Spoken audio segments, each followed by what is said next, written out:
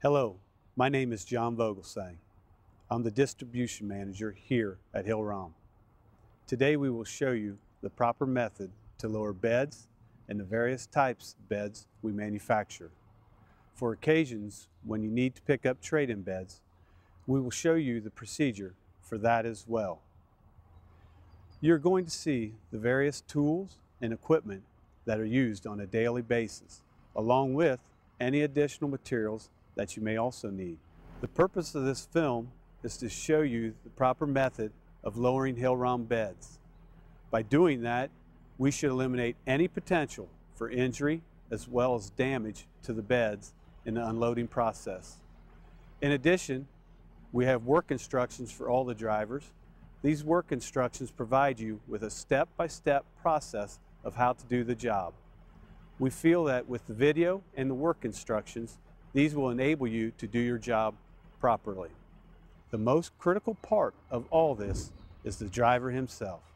Whenever you go out on a trip, you must take the time to make sure you have the proper tools and equipment and they are all in workable condition. If they're not, you should report that immediately to the distribution department. Also, when you are out on a trip, if you encounter any problem with these tools or equipment, please notify us immediately. If necessary, we'll put that equipment out of service when you return to Batesville. At this point, I am going to turn it over to Mike.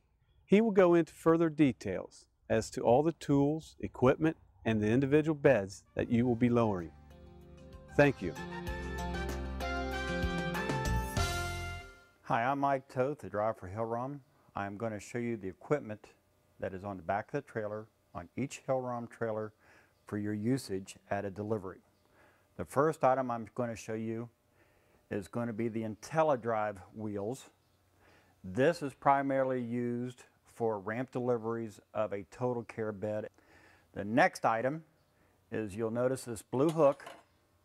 This blue hook is used not only to help you take the plastic bag off the beds, but it is also used to move the hoist. The hoist being up here, you just hook it in and pull and then move the hoist to will. Replacing the hook after usage on the back of the trailer, slot provided. The next items coming down further, you'll notice you have a two-wheeler, you have two four-wheeler platforms, you also have a blue hook. This blue hook will be used for reloading beds, and this will be shown later on in this film. In the meantime, you're looking and inspecting for all the equipment to be in perfect shape, making sure that the power cord does not have a split into it that is going to prevent electrical shocks or blowing of a fuse. If you do find one this way, you do go ahead and call the office and report to the supervisor that the cord is cut and is unsafe. Upon arrival back to the yard, you would red tag the trailer. You would also notify the garage, including your supervisor again, to make sure that this is fixed before you do go out again. All the items, as you see here, are locked. And before you leave out, be sure you have a key, which is provided by the company. The key is nothing more than just inserting to lock, turn, and it will pop open. The chain is now released, the two-wheeler is free, and so are the four-wheeler platforms. Included with the items, you will notice some straps. This strap here being the universal strap. You can see the fact that it's basically a straight strap. You also have a total care strap. Now this strap here is also used for the VersaCare bed upon lowering from the trailer dock level. You also have a third strap which is attached to the wall. Now you'll notice that this is a little bigger, a little wider. This is called a kickback strap to prevent the beds kicking back and damaging the further ones that have to be removed. And this is nothing more than just hooking on to the side walls on both sides. The first thing you do is right here is a strap which secures the beds in place. It is nothing more than just pulling this strap out, as you see, putting your thumb on the buckle, push the buckle down, and that does release the tension on the strap. Your next movement would be going off to the side of the trailer where it's attached to the wall and putting your thumb on the lever, pull out and up, and now you are ready. Right now what you're looking at is the beds, how they are stacked inside the trailer. The next step that you want to have is to take a look at the braces down on the bottom of the beds to see if they are interlocked, leaning, anything to just prevent from you getting hurt when you do pull the bed out. You are now going to make space of these two beds so you can unload them safely. Again, looking down at the brace down here, you see that they are still interlocked. What you are to do then is go ahead and rock the beds out. In other words, just push, pull back, and spin the bed out just a little bit. Now again, you see that this one has space in it. Do the second one as such. You go ahead and push the bed to the side, rock it back, and now you are ready to unload the beds. The Avanta bed. The unloading of the Avanta bed, you will need certain tools. The first tool will be your plastic cutter, which is a knife. You also will be using a 1/2-inch socket wrench, deep or short on the socket. Remember the hook back there we showed you? The hook we will be using to move the hoist this way. You will also be using the kickback strap. Again, this will be installed after the bed is moved into place. Okay, the first thing that you would need to do is move the hoist into place. Again, taking the blue hook, taking to the hook, pulling and bringing back the hoist. Making sure the pins on both sides are into place. The next thing you do is go ahead and take the blue hook provided, bring it up to the hook, use it on the control box in the down position, bring it down to reachable height, remove the blue hook, inserting the universal strap. The universal strap opening just like this and close. Make sure that the hook is flush all the way down. At this point, you go ahead and raise it all the way back up at that position. Now you are ready to go to work on the bed. Take the bag cutter.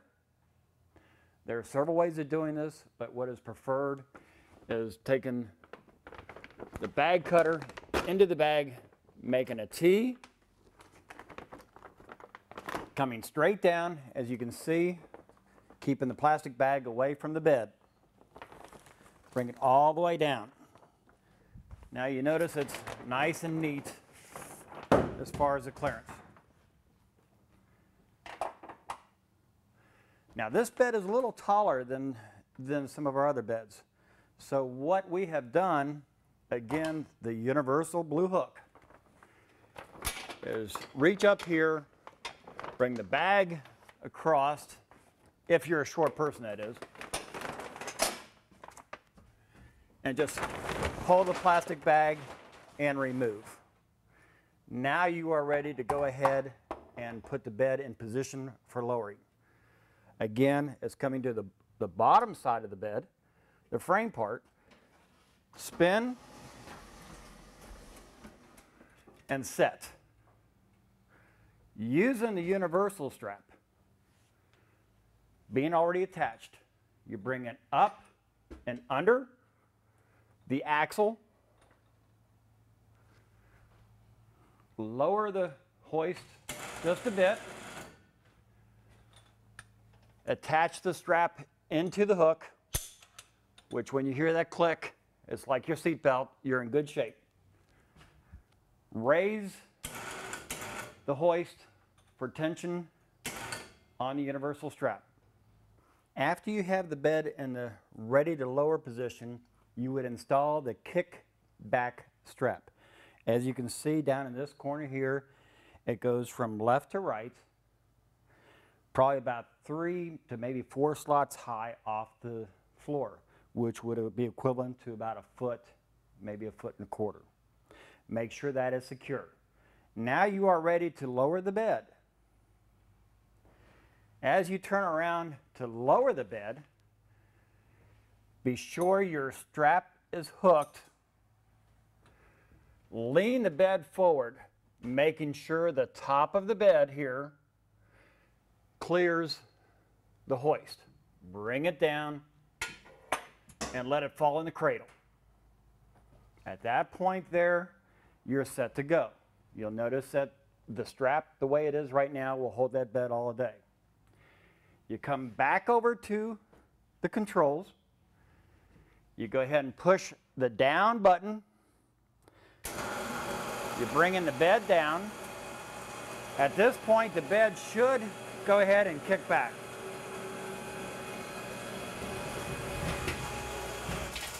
Now you see how that kickback strap back there did go ahead and stop the bed from going into any further damage on other beds.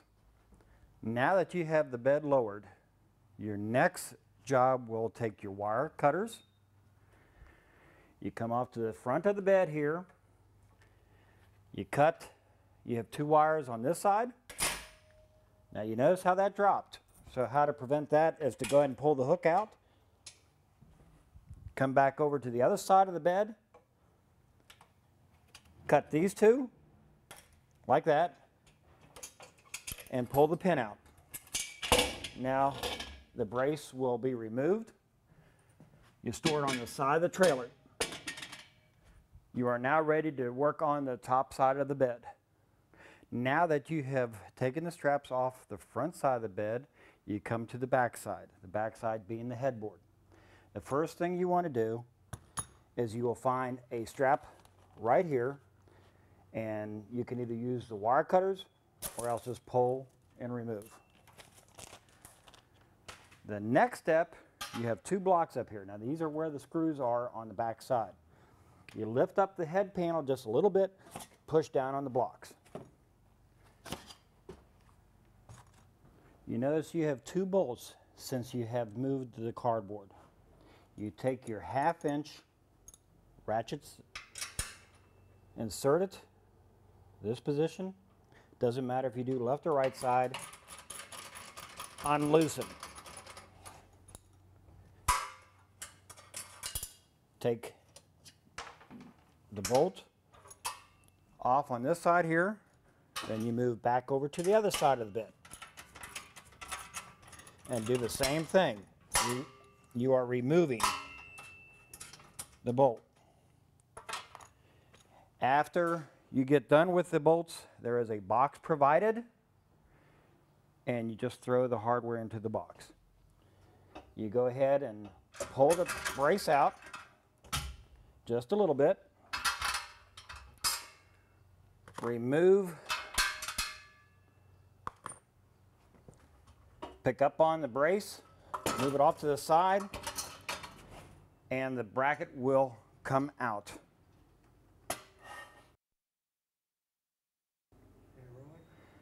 After removal of the bracket, you have your center post here. You must remove this and insert it into a box provided. Nothing more than taking your wire cutters, cutting the plastic tie as such, removing the cotter pins, and there are 2 of them you have to remove. Bring those out, take this, remove. Then you start stacking your bracket accordingly. After removal of the hook, the bracket put in the appropriate place, the bed is now ready to roll out to the hospital stock. Take your bag cutter, go to the top of the bed, and bring it all the way down. Again, remembering, keep the cutter away from the bed.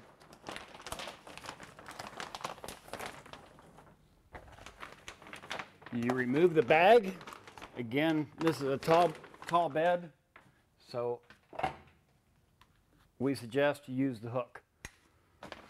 Bring the hook up under. Bring it back. And now you're ready to go.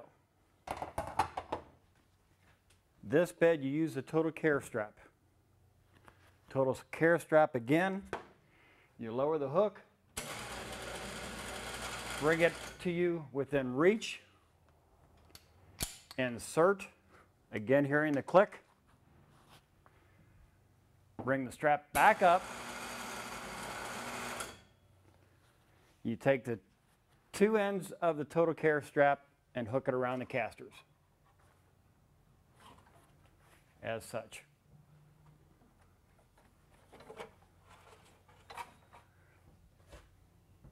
You go ahead and make sure that you have proper clearance of the top of the bed to the hoist. Let the bed fall forward, again watching your straps so that they do not bind. And that's, again, you can see the bed can hang there all day. With this bed hanging, your next step is to make sure that your kickback strap has been installed. After you've made sure that was secure, you go ahead and lower the bed. Bring it down on all four wheels. You notice how that does catch the bed. You take the two straps off on the top end of the bed.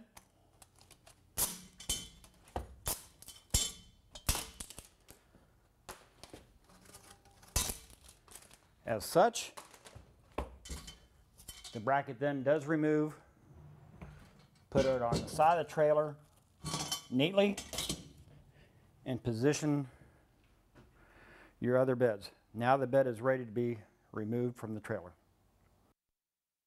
Transtar, the gentle ride. On this stretcher here, we will be now using the universal strap. The universal strap, in this trailer you will see we have an alternative bed lowering system. All it is done by hydraulics. You bring down the hook, again snap, make sure you hear that click. Let it retract by itself. You come over to the stretcher. You will now see that you have a yellow band which prevents damage to the fifth wheel. You have a cotter pin on the bottom of the stretcher, and then you have two on the other side. The first thing you will do is go ahead and cut the band and remove. Now this allows the fifth wheel to move freely upon moving. You then take your universal strap, go into the top part of the stretcher, hook it around the bar up here, bring it around,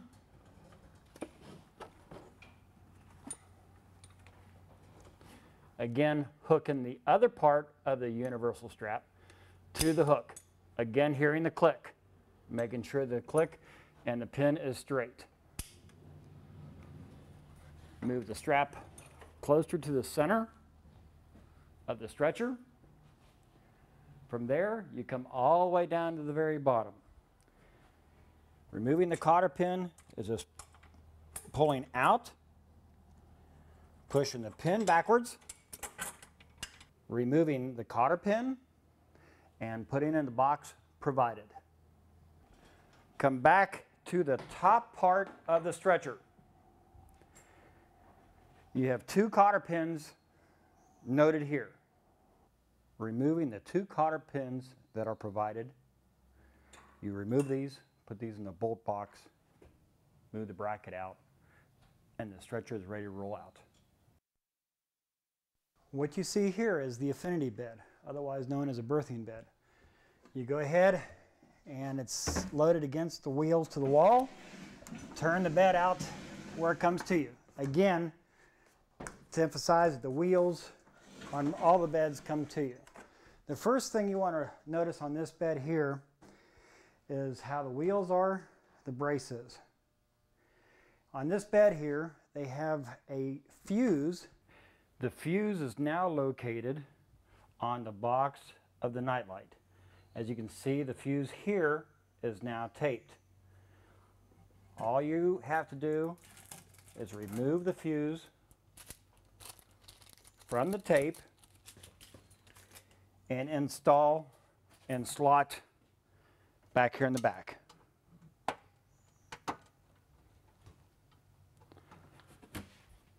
So now the bed is ready to be lowered.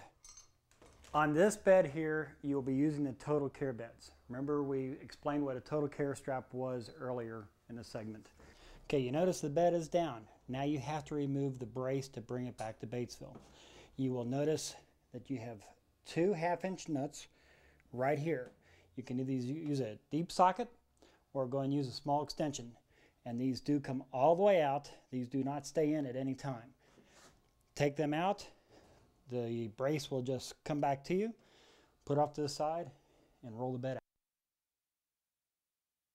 This bed here is the residence bed, otherwise known as the 870 bed. This bed is a lightweight bed, but the first safety factor that we're going to show you is you'll notice the brake versus a caster. This is a very, very low bed to roll into a facility, and a lot of times this brake here will catch going from the outside to the inside hallway. Go ahead and turn the bed again to you with the wheels faced at you. At this point, you go ahead and get your universal cable. Go ahead and latch it back up onto the hoist.